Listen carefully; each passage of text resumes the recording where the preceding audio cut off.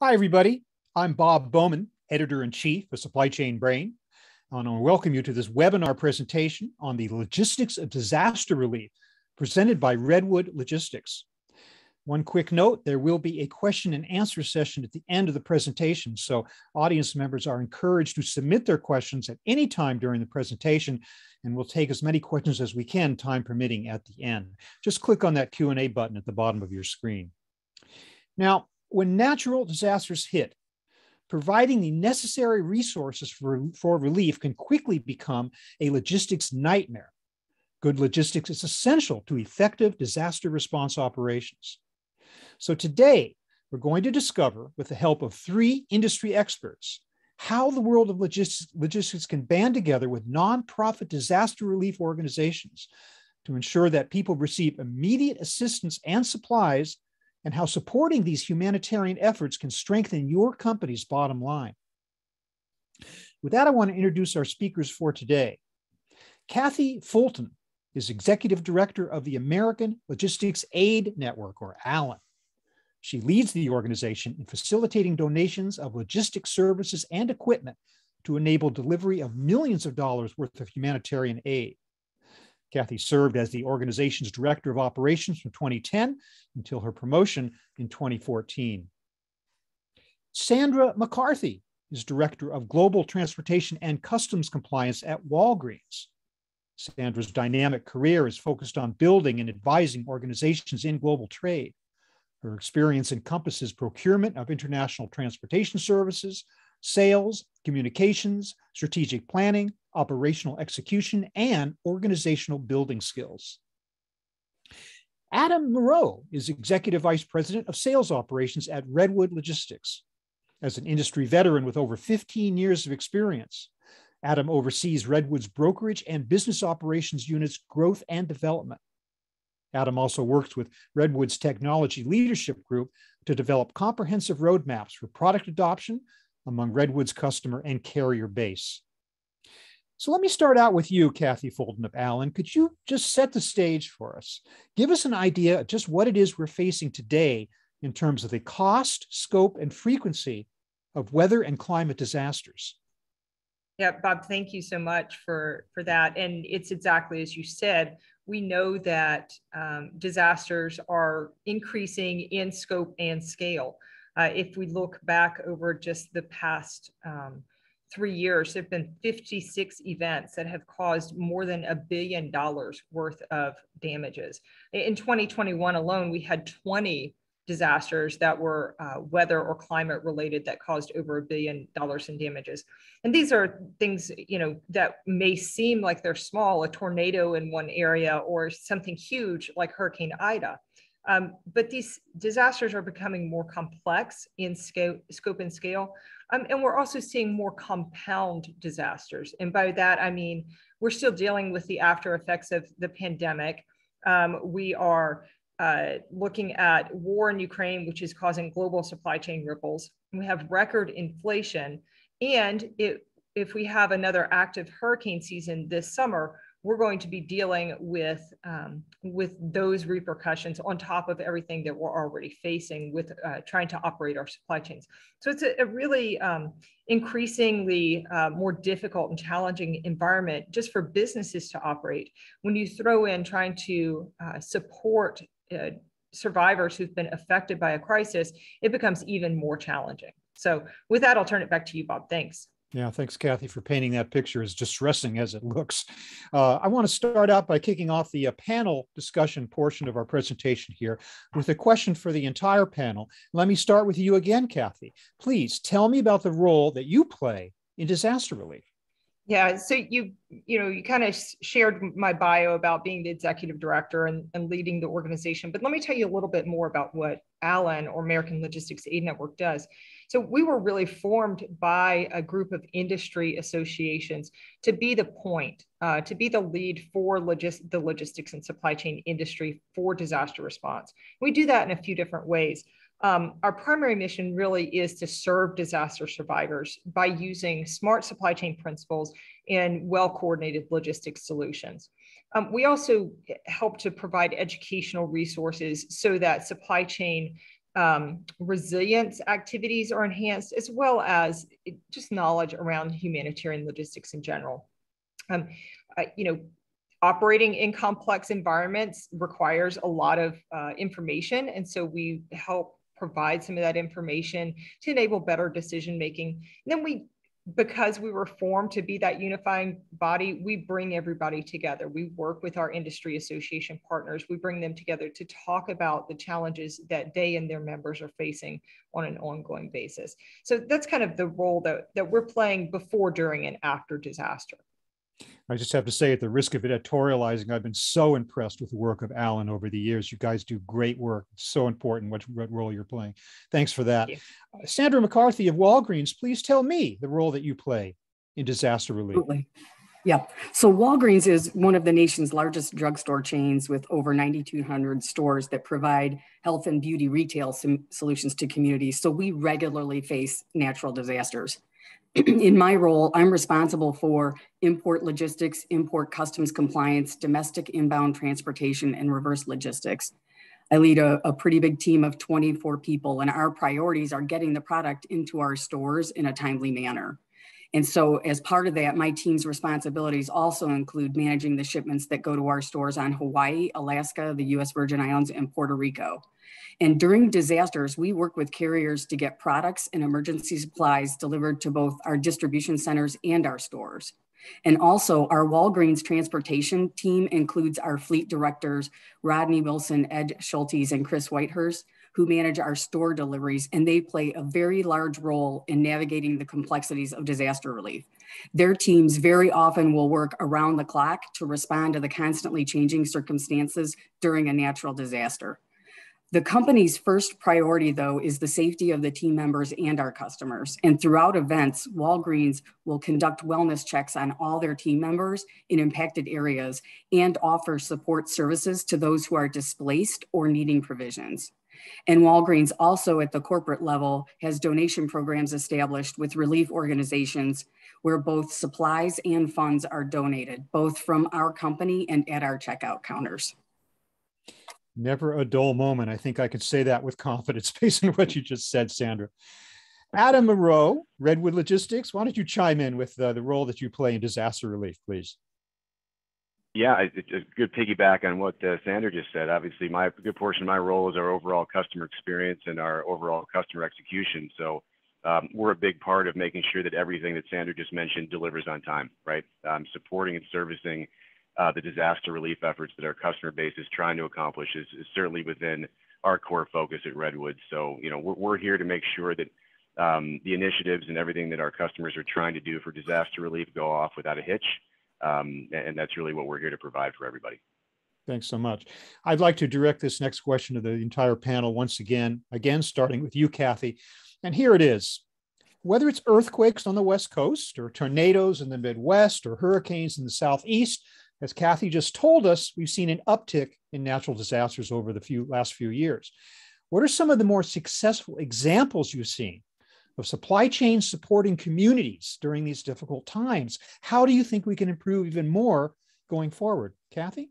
Yeah, and I love that Sandra talked about how they're working to keep their employees safe and how to keep their businesses operating, because truly the best way that supply chains can serve communities affected by crisis is by being resilient.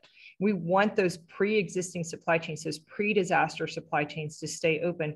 And that whether that means, you know, that the grocery store, the food bank stay open, right? Whatever organizations are in the community pre-disaster, we want those to continue operating, or, you know, the power plant or the water utility, we want those to keep functioning, because that resilience in and of itself is going to do more for that community than any replacement supply chain, any humanitarian, you know, disaster relief supply chain, whether it's government or nonprofit, ever could. Now, that being said, my job depends a lot on working with those nonprofit organizations and helping them to provide support to communities.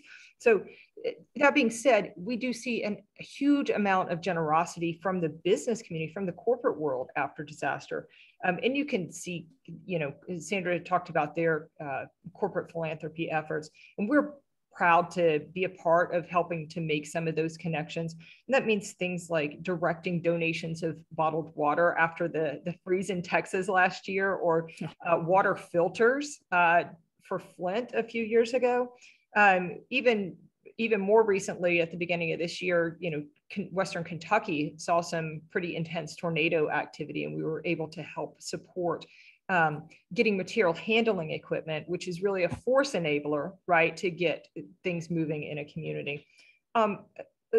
My point with that is that all of those things require someone in a supply chain role to think beyond their day job of shareholder profitability and really think about their friends and neighbors in the community and those folks who need a boost during a difficult time. In every situation that I described, whether it was, Flint or Texas or Kentucky, there were good supply chain principles at work, right? There was a strong demand signal. Something had happened. We knew what was needed. We knew where it was needed, when it was needed, by whom. There was an identified source of supply, whether it was the bottled water organizations or the material handling companies. There was a clear distribution plan, and this is where the community organizations and those nonprofit humanitarian organizations come in, because they're the ones on the ground doing that work. And there needed to be someone, and in this case, it was the team at Allen, who was able to put together all of those pieces. So I'll pause there, because I could talk about this stuff for hours, Bob, as you know, but I can see. I want to make sure that we hear about the great work that Sandra and Adam are doing as well. Yeah, me too. Okay, Sandra, Walgreens network is so vast. I mean, you have so much of a network to oversee. Such a challenge just with the sheer size of it. But what have you seen? Can you cite some examples from within that network of some really interesting supporting community efforts? And what have you seen out there? Absolutely. So for retailers, the most effective relief responses specific to supply chain logistics involve having a defined and published business continuity plan in advance, a process to monitor the event, which is usually weather, a solid plan for fuel for both our fleet trucks and our carrier partners, and a plan to protect employees and assets. And then finally, a robust communication plan. Some of the examples of the successes at Walgreens are: we deployed mobile pharmacies to support the Gulf Coast after the hurricanes this past year and delivered water to the American Red Cross. We were also the first transportation company that was up and running after the Hurricane Maria in Puerto Rico. And recently, a Walgreens store was even used to shelter people and fight the fires during the wildfires on the West Coast. We've delivered product by non-mainland carriers, third-party carriers, internal methods, and drone delivery may not be that far off for critical items for disaster relief. My peers in transportation feel like we do a really good job of responding, and so do a lot of other companies.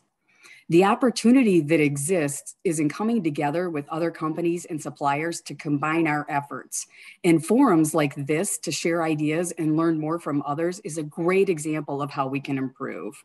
One of the best strategies to have is to have suppliers and partnerships established well in advance, as Kathy had already mentioned. And for us, Redwood is a perfect example of that for Walgreens. We've been doing business with them for over 19 years, and they've helped us with FEMA donation loads, store runs with water, first aid, and batteries. And they've done crazy things like deliver water all the way from Dallas to our DCs in Orlando, Jupiter, and Nazareth, Pennsylvania. Wow, that's fantastic. And of course, Adam, you are in the logistics business. You are in the trenches, ground zero. I don't know what metaphor to use, but it comes down to you folks to respond at times like this. So tell me about your experience, some interesting, successful examples from your perspective.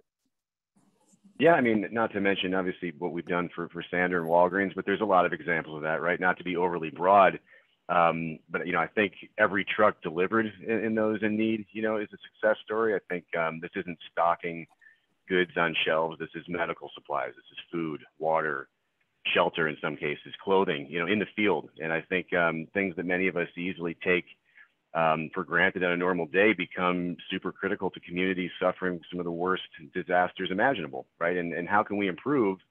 In many cases for us, minutes and hours matter more on those routes compared to anything else we have going on in our supply chains. So, responding as quickly as possible is important, but also making sure that these shipments have real-time visibility so people can plan their recovery efforts accordingly is super critical as well. Unpredictability is not in anyone's best interest, you know, in dire times. So I think the more we can provide that certainty down to the minutes and hours, you know, that's what's most important during these times. Everyone can benefit if we are obviously delivering on time, but providing that visibility and that reliability throughout the course of these disaster efforts.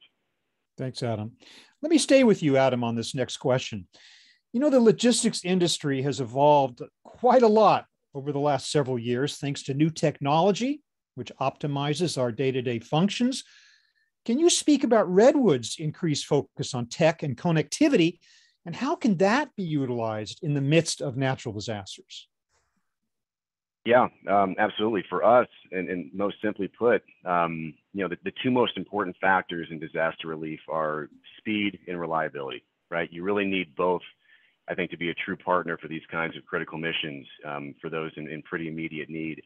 And I think on one side, tech has really increased our speed to capacity, you know, which inherently then creates more capacity for a tech-connected 3PL, which is obviously very important to our clients in these situations because it's often many loads across the same lane, and you need to be able to handle that kind of volume surge no matter where it's coming from, and confidently, right? And our digital connections to thousands of carriers help us reach this carrier base, either all of them or a subset of them instantly.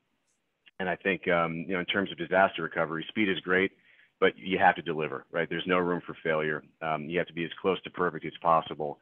And the better that your tech is supported by, you know, data intelligence, data science, the better we can provide our customers with the best fit carriers for such important shipments by applying the right filters, right, to only utilize the most optimally selected carriers, sort of the carriers that are, you know, sort of predetermined to be worthy of this kind of expectation, becomes really, really important in these times of needs. I think, so again, twofold: speed and reliability, in our experience, are really paramount.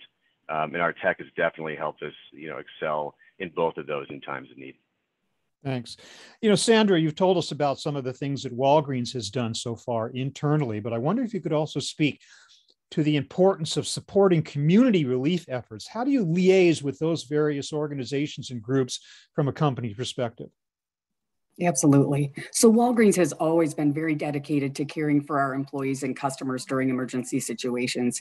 It's in our DNA as a company. And this can involve more than just getting emergency supplies to our stores and employees. It's also about getting our stores back up and running as quickly as possible to ensure that people have access to life-saving medications that they might need.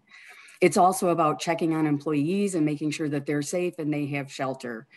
After the hurricane in 2017 in Puerto Rico, Walgreens donated supplies such as over-the-counter medicine, personal hygiene items, baby formula, and sunscreen to emergency shelters in the region, and donated water to the cities in Puerto Rico.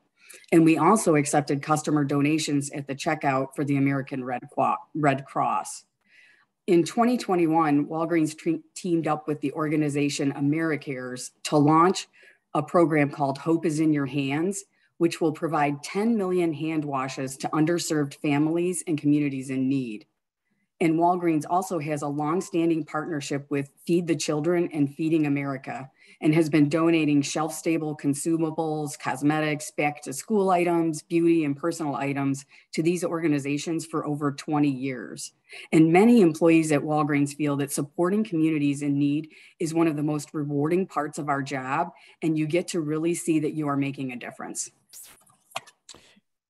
Kathy, you told us a little bit about the origins of Allen, but I'd like to learn more. Just to, you know, basically, you guys are all about providing supply chain assistance to disaster relief organizations.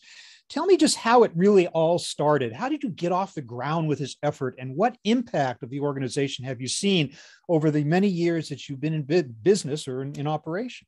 Yeah, thanks for that question. It really took a disaster to get us motivated. So I mentioned that we were formed by industry. There were 13 industry associations, including all of the ones that our callers probably belong to. And they got together at a conference right after Hurricane Katrina in 2005. And they said, you know, this is very frustrating to us. People are dying. Literally as professionals, we move widgets around the world. Why can't we get food to the Superdome? Right? It was a mind-blowing question for them to consider, right? And so that was really the genesis for Alan, just figuring out how can we use the skills and the expertise and knowledge of the supply chain professional community to help before, during, and after a crisis. And that's evolved, in the past 17 years. Just a few metrics for you. We've been able to deliver over $100 million in humanitarian aid. And we've responded to disasters like Harvey, Irma, and Maria in 2017. Sandra talked about that. I think I still have battle scars from Hurricane Maria. But things like the Haiti earthquake and the pandemic, Ebola in West Africa. But we've also responded to disasters, those that were caused by natural causes and disasters that have unfortunately been caused by human hands, right? We've been able to help hundreds of thousands of disaster survivors, and that's not an exaggeration. I think we'll probably reach 1 million here in the next 18 months, but across 6 continents. And that's pretty cool. I was looking at the stats the other day and saying, we haven't been to Antarctica yet, but it's coming, especially with global warming, right? And just in the past 2 years alone, we've worked with 70 nonprofit organizations, including every single one that Sandra mentioned. We've helped them in some way, shape, or form, either through helping coordinate logistics for them or helping them with information resources. So I love to hear the same names over and over and over again. But I also say the impact really goes beyond just kind of those metrics that I shared, because we get to see the impact of employees within these companies, recognizing that the skills that they use for commercial purposes are the same skills that are needed in disaster response. Really, when supply chain professionals, we have this unique ability to see challenges before they happen, I think.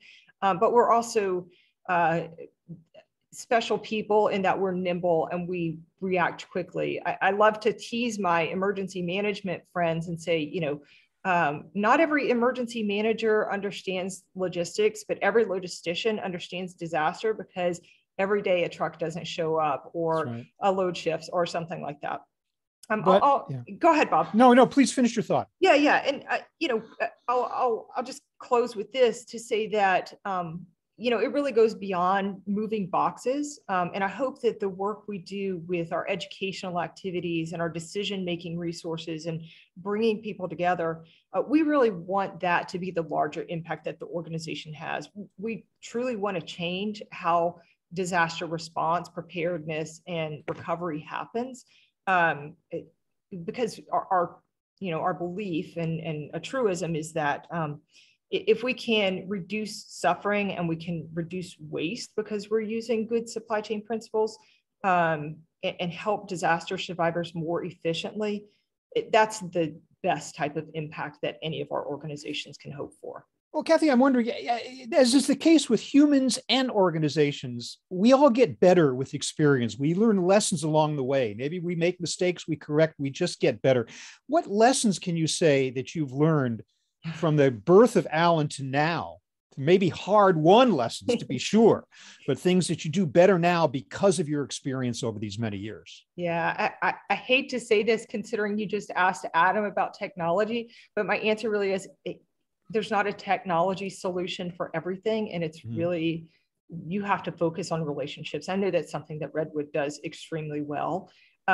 It's not just, you can't just, set up the computers to talk to each other and expect that people are going to get served on the other end. So really thinking about how do we build networks of relationships? How do we bring people together? How do we help people collaborate more efficiently? I think that is a lesson from our beginning. We thought, yep, we're gonna apply technology and disaster relief is going to be miraculous. There are absolutely technical solutions that help along the way. Adam mentioned visibility. That's a huge one, being able to see things as they're coming.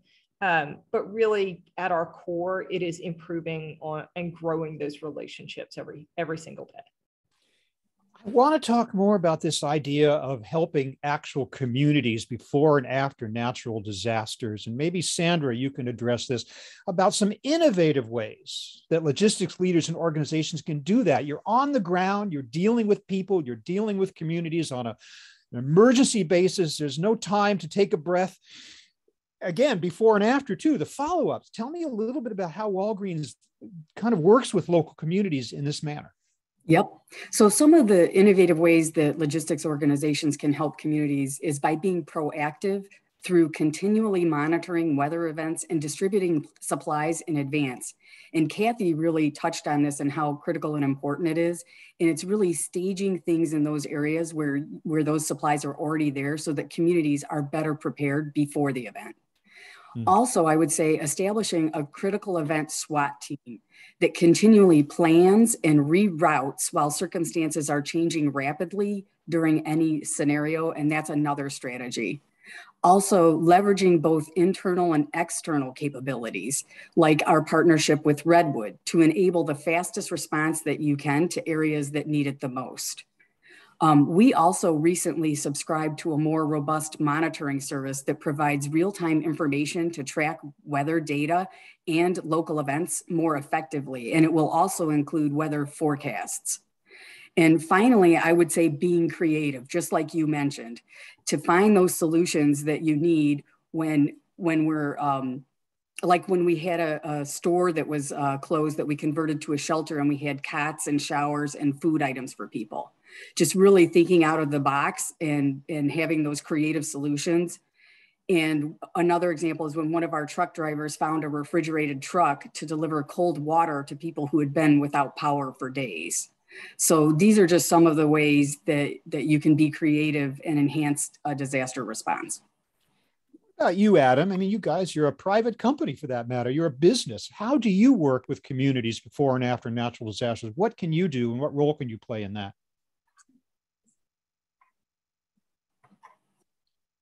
I think you're muted. Adam. Sorry about that. Yeah, not to piggyback exactly on what Sandra said, but yeah, I totally agree. I think how to help after a natural disaster has been discussed, right? We know that speed, reliability, to Kathy's point, we got to make sure that we have the relationships built beforehand so we know who to turn to, and who to trust in these times of needs. But, I think beforehand, if I'm going to talk about one of my earlier points, speed, a lot of times speed is a direct result of local supplies, right? I'm not saying this is realistic for all supply chains and might be a bit of a reach for many companies, but to Sandra's point, being a large shipper that's really focused on disaster relief and super innovative and thoughtful, strategies could certainly place, some more emphasis on making sure during the expected times of the year where certain disasters are more prone in certain areas. I think additional inventory management in those regions during those times would be a great way to support a disaster, right? And make sure that the speed to delivery is really cut down by bringing in more regionalized and localized product, right? I think, again, just having access to that ahead of time where it's not going to go to waste there anyway, right? But just having it on site or closer to on site, I think really puts those communities at risk in a better position ahead of time. And that's really a great innovative way to plan ahead for what is obviously very tough to plan for. But if we know where it's coming, most likely, we know what time of the year it's coming at, we can do our part in that sense to make sure that we at least have what's on site close enough to reach very quickly. And yet the best laid plans are often subject to some degree of chaos by the very nature of disasters and emergencies. Kathy, for that matter, I mean, you guys are skilled. You know what you're doing now. When a disaster happens, you hit the ground, and I know you have a playbook that you do. But what would you say? How do you prioritize? There's so much that has to happen in a certain order in order to get what you need to the people who need it. So what would you say is most needed during these crises? How do you prioritize? Yeah, well, I think the answer to what is most needed goes back to kind of Sandra's point about visibility and information. And information is always the thing that's needed most. Now, there is a ton of information available after a disaster, but it's finding that right information, that actionable information. To Adam's point about where supplies are, even if that information is somewhere stranded, somebody knows it, but it's not being shared to the right people, it's useless information, right? So finding the answers to the right questions, I think, is what's needed most. Now, if you want to talk about, what products and, kind of tangible things are needed most for us, we always need transportation support, right? That's what our partners need. Until we have, I think I've said this 100 times already this week, but until we have Star Trek replicators, there's going to be a need for trucks, right? Because the disaster relief, literally 60 to 80% of humanitarian spending goes towards those logistics activities, getting things from where they are manufactured to where they can be consumed, right? And so transportation is always the biggest need that we're going to work with during a disaster. And it's the same for all of our nonprofit partners. And they need cash to do that. They need, other resources to do that. But it is, logistics is highest on the list for us. Kathy, I'm wondering, you guys, Walgreens was really at ground zero during the COVID-19 pandemic because so much of the supplies and emergency things that were needed were sold by you guys. You had kind of your own personal emergency in terms of getting product on the shelves. And I'm wondering if you could speak to either that specifically or the industry in general. Did we get better at dealing with natural disasters because we got better at dealing with our own supply chain disruptions thanks to COVID-19? Absolutely. So for Walgreens, for sure, COVID-19 changed a lot for us. And one of the things was how quickly we were able to mobilize getting product that we didn't have before onto the shelves. And you're right. And some of that was in realizing areas where we had to change, like maybe the decision-making process, right? Like before, you might have gone through months of an approval process to do something, right? We had to be able to pivot a lot more quickly. So we changed a lot of our internal processes so that we could change direction a lot more rapidly. And yes, that absolutely facilitates better response to disaster recovery as well. We became a lot more nimble as a company because of COVID-19, for sure. Well, thank you. Oh, you have some more to say on that? I actually want to weigh in on that because something Sandra said resonated with me. As I've been speaking at events over the spring, I have asked, the people in my audiences, how many of you feel like you are better prepared than you were before the pandemic? And, maybe 20% of them raise their hands and I say, well, how many of you feel like you are less prepared than you were before the pandemic? And, maybe a few people raise their hands, but I'm like, okay, what about the other 80%? And they're just trying to make it through the day. But the point is, like, they have figured out they can get through this. They have figured out ways to, take care of themselves. They figured out that they can do these things. And the pandemic has, I think, taught us a lot of preparedness lessons that honestly, I wish we didn't have to learn. Yeah, well, such lessons, we never want to learn those lessons, but we certainly are better after we have learned them. At this point, I'm going to invite the audience to come in with their own questions for our distinguished expert panel. We have a few minutes in order to entertain as many of those as we can, time permitting. So while we are answering these, please continue to submit those questions by clicking on that Q&A button at the bottom of your screen. So what I'm going to do with these questions is kind of just throw them out and see who bites. And anybody who's willing is happy to respond or to elaborate on another person's response. So let's see what you guys think about some of these questions. This questioner says, could you please comment on the importance of in-transit shipment visibility? You alluded to that a little bit in your presentation in relation to disaster relief. What sort of solutions are you using to achieve this? Yeah, I think I'll probably jump in first on that one. Okay. Yeah, I mean, there's a lot of connectivity platforms out there, right, to make sure that we are getting full visibility into shipments in real time and making sure that's transmitted back to, our customer partners, whether that's P44, Macro Point, any of those companies really that allow us to make sure that whatever the customer need is, if that's every 15 minutes, 30 minutes, an hour, we're ready to give those real-time updates back to the people who really need them most, which are, those in need, right? And I think if someone's expecting a shipment of water to deliver, at this time by this day, it means they might be out, at that point. And if they don't have it by then, they have real problems for the next evening, and that's what we're trying to avoid. So if we do have a shipment that's behind for whatever reason, we can immediately contingency plan around that, right? That's the importance of visibility in these scenarios. It's not about what's not going to be on a shelf for tomorrow. It's really about what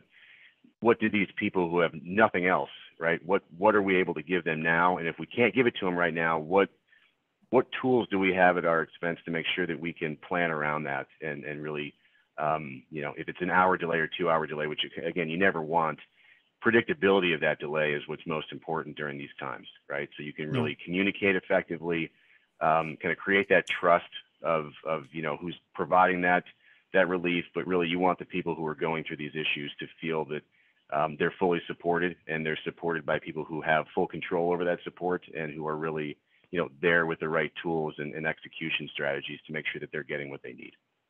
Sandra, I would assume that Walgreens, everyday system and technology for in-transit shipment visibility comes into play in an emergency. It's basically the same system, just, cranked up. I don't know. Is that the case? Absolutely. And that's what you hope. Like we have a headquarters in Deerfield, Illinois. So as long as that's not impacted, then you have a whole group of people and the same technology that you're using to support wherever the event might be occurring. The only thing I would add is definitely, again, about that communication plan. You want to make sure in advance that you've got all the right contacts for your provider and also for your employees all across the nation, so that you can have good communication along with the support from the systems in terms of tracking and monitoring where everything is. Thanks.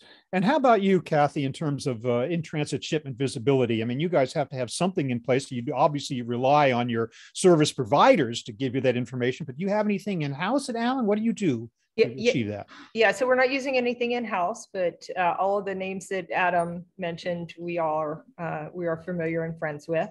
But it is, I'm going to take a little bit of a different tact on this in that, most of our nonprofit partners are relying on just-in-time shipments, right, to a particular location so they can serve a particular community.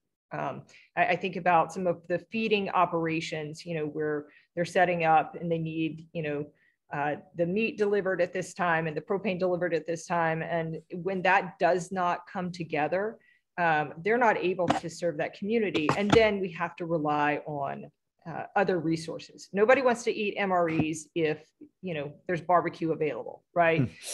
So thinking about utilizing that visibility, not just in terms of individual shipments, in that example that I just mentioned, but in terms of aggregate for a community, when you start thinking about the entirety of the resources that are going to be available to serve a community after disaster, how are we going to provide food, hydration, medical care?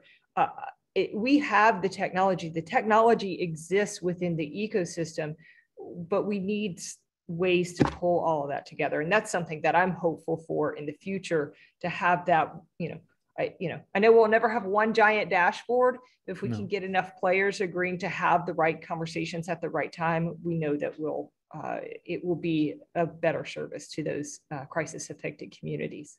Yeah, collaboration is key in such instances. So, Kathy, this is a super simple question. You can answer yes or no, or elaborate just a little bit, but the questioner simply wants to know, does Allen operate outside of the U.S.? So absolutely, yes. Our primary work is U.S. domestic ground activities, whether that's ground transportation, warehousing, material handling equipment. That's kind of our sweet spot. But we know that most of our nonprofit partners also do international relief work. And so we're often involved in those first mile moves to get things overseas. But we also have association partners who have global networks, right? And so when we can leverage those global networks, when we can leverage those relationships and that trust in other countries to help our nonprofit partners, we do that. Probably not going to be the ones coordinating, but if we can make at least an introduction, or if we can share some information, that's going to be just as impactful for that nonprofit organization who is, just trying to help people. This next question is kind of an interesting one, and I guess I'm going to direct it to Kathy, but anyone else is certainly welcome to chime in, because I heard you guys talk a little earlier about the notion of kind of a SWAT team approach to getting in there really quick and providing necessary relief. This questioner says, what do you think of establishing a self-sufficient rapid response force for global disaster relief with airdrop capability that focuses on immediate SAR or medevac and emergency supply to remote infrastructure denied areas? Yeah, so I'll jump in here first, and then I would love to hear Sandra's response, because I know they do some of this. But I think that those types of organizations, and there are organizations out there who are self-contained. I can think of a few former military organizations who do that, and then a few corporate organizations who do that. I think the questioner is probably referring to search and rescue activities here, SAR, search and rescue, and medevac. Mm-hmm. Absolutely needed. I mean, we see that getting to disaster survivors within that first 48, 96 hours is so critical, right? Your body starts to shut down if you don't have hydration after 72 hours. So getting to people very rapidly and being able to do that self-sustained is very important. But no man is an island. And so self-sustained does not mean disconnected, is my only comment there. Okay, thank you for that. Again, this one may be just for whoever wants to pick up. Oh, wait, does anyone else want to chime in for what Kathy just said about that? Any other response? The only thing I wanted to add is I'm glad you brought that up, because restricted areas, that can be really challenging. And I know that, like, for us, kind of like the SWAT team concept, we have a team of people who have a lot of contacts for the government in advance of these events, so that they know who to contact to possibly get permission to maybe go into an area and bring in the water and the supplies that are necessary. And I know that a lot of our fleet operations and truck drivers will, go above and beyond and kind of put themselves a little bit at risk and be willing to go into those restricted areas and do whatever they can to bring those much needed emergency supplies. Great. Thanks for that. Now, you guys are all experts on this, so you know what to do when an emergency happens. But this question is asking about best practices for companies to utilize ahead of extreme weather events. Maybe these companies aren't as skilled in response to disaster response as you folks are, because this is your everyday thing. But what would be some best practices that you guys would recommend that companies could use in anticipation of what is sure to be the next one, the next extreme weather event? What do you think? Who wants to go? How about Adam? Do you have any ideas on that, Adam? Yeah, I mean, from our perspective, it's harder for us to be a part of that inventory control, process that we talked about before. It's really how far can we plan ahead as a logistics provider. I know that, and Kathy's mentioned this, obviously our partnership with Sandra and Walgreens, the logistics end of it is so important for that final step in the process, right? And making sure that it's sort of the one that never fails, but it's definitely not necessarily part of the pre-planning stage. You just need to have the right partnerships with the right companies beforehand that it can react quick enough, and reliable enough in those times of need. So for us, it's really just making sure that we know that our clients know that we have those capabilities, right? So in those times of needs, when you have this scenario come up, making sure they know what our capabilities are and making sure they know how we are supporting those services within our own four walls, I think is important for our shipping community to know, right? So I think if we have to start those conversations with shippers to make sure that we are known as a provider who can really deliver in times of need, then that's how we're getting out in front of that, just making sure that our services are available, as they are really needed. Sandra, what about Walgreens' acquired wisdom and best practices? Obviously, you have them. How might you advise other companies to follow your lead in this way?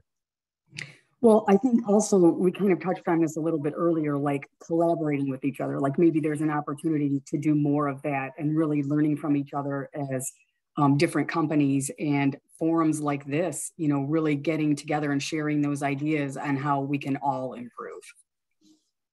Great, thank you for that. This questioner, and I think maybe Kathy could tackle this one. They're saying, could you perhaps supply me with a copy of a disaster plan? Yeah, so it's a terrific question. It actually speaks directly to your last question, Bob, in that there are tons of free resources out there to help get businesses ready to respond to disaster. I'd point people to ready.gov, ready.gov, ready.gov. There are actually templates available there. You can just search disaster response plan, disaster recovery plan on your favorite search engine. You will come up with tons and tons of resources, checklists, anything that you could ever possibly need. But though, to your point about like best practices, that plan can't just sit on a shelf. You have to actually exercise it, test it, and you don't want to exercise like just what works. You want to exercise it to the point of failure. You want to make sure that you know what's going to break, because then you can either mitigate and hope it doesn't break the next time, or prepare so that it doesn't break the next time, or at least build in some agility for yourself to know, hey, this is going to happen. Here are some ways we can get around it. So I can't just hand you a plan because they have to be specific to your organization, but I can tell you where to go get them. Yeah. I wonder, as we're hearing so much more about the ability of artificial intelligence and other aspects of technology to provide you with what if scenarios, modeling scenarios that allow you to perhaps, do exercises on a screen that might be able to help you. I don't know. Yeah, we have a disaster simulation game, which is not based on, an individual company, but a community response, that if any organizations out there, want more information about that, we just need about 22 people in a couple hours, and we're happy to do that. Fantastic. I'm sure and that it's would a be lot of fun. Hugely valuable exercise for people to get involved in. So we are almost out of time. I think there's time for one more question, and let me direct it to all of you, but I want to start with you, Adam. You guys have kind of touched on this a little bit, but let's elaborate. Whether we work directly in supply chain or for a large organization, what are some ways we can all get involved in providing disaster relief? Adam? Yeah, and first and foremost, I think during these times, we just all need to step up every time, right? No matter what the hour, and execute. For us, it's, locking the trucks at the fairest price possible that can deliver on time no matter what. And everyone on this call is a big part of disaster relief from a professional standpoint. But I think the question more is also what can you do from a personal standpoint? There's always so much we can do as individuals. We can give, we can donate, we can help build back. We can maybe ask our companies to match certain donations, create charitable funding efforts that go a long way for these families affected. I think the most important message in that, though, is that there's no bad way to get involved. Something is always better than nothing. No idea is a bad one, when it comes to contributing to keeping people alive and well, and helping them, build back their homes and their lives. So get involved, get passionate about it whenever you can, and literally however you can, however fits into your lives. And I think it's very important. It'll make you all feel very good. I know that it's a passion point, right? It's something that goes above and beyond. I think I mentioned earlier, these shipments are very different than just the ones we deliver on a daily basis. And you hear the passion coming from Kathy and what a lot of us are doing with our careers, right? Focused on some of these issues. And I think just understanding the gravity of it is really important. I think that should really empower everyone to feel like they need to get involved and contribute, and it'll feel good if we do. Isn't it great to end a day feeling like you've made a difference? That's just fantastic. Absolutely. Sandra, what do you think? How can we get involved from your standpoint? So, Walgreens established an employee benefit fund that assists employees that are experiencing a hardship. So I would say one way that people can get involved is by looking for opportunities that already exist within your company that supports coworkers and the community. And also, many companies have programs or groups that are in place that actively work with support relief organizations already. So look for opportunities to donate money or volunteer your own time with relief organizations. And then Adam already mentioned company match options, but one thing I would add to that is if they don't already exist, then see if you can establish one within your own company. And I would say also check with local community organizations for donation drives or other opportunities that you can do locally. And additionally, I would say it's important to check in with these different organizations to see exactly what is needed at that time, because it can be different for different disasters. Great, thank you for that. And then finally, I'm going to give you the last word, Kathy. Tell us about how people can get involved and specifically how they can get involved with Alan. Yeah, so there are tons of ways to get involved with Alan. That includes volunteering, that includes utilizing your resources, providing those in-kind services. As I mentioned earlier, I want you to put your oxygen mask on yourself first. I want you to take care of your business and make sure that your business is prepared. And that can mean things like creating that business continuity plan. It can be things like bringing the emergency manager for your jurisdiction into your warehouse or into your manufacturing facility, into your cross dock, so that they see what's happening. Not only helps protect your business so that they know who to help, but it can be a source, a resource for them. Sandra mentioned getting involved with the community organizations. Know who they are, right? Know how your expertise and knowledge and skills aligns with the things that they need. Yes, people in Florida do not need wool blankets in the summer, right? So make sure that you're being smart about what you're giving them. And I will tell you that cash is always the number one way in which all of the nonprofits we work with and our organization help to keep the lights on and help to do the good work that we do. So volunteer, donate services or time, expertise, and give a financial gift. I promise that you will go to sleep at night feeling good about the work that you've done that day.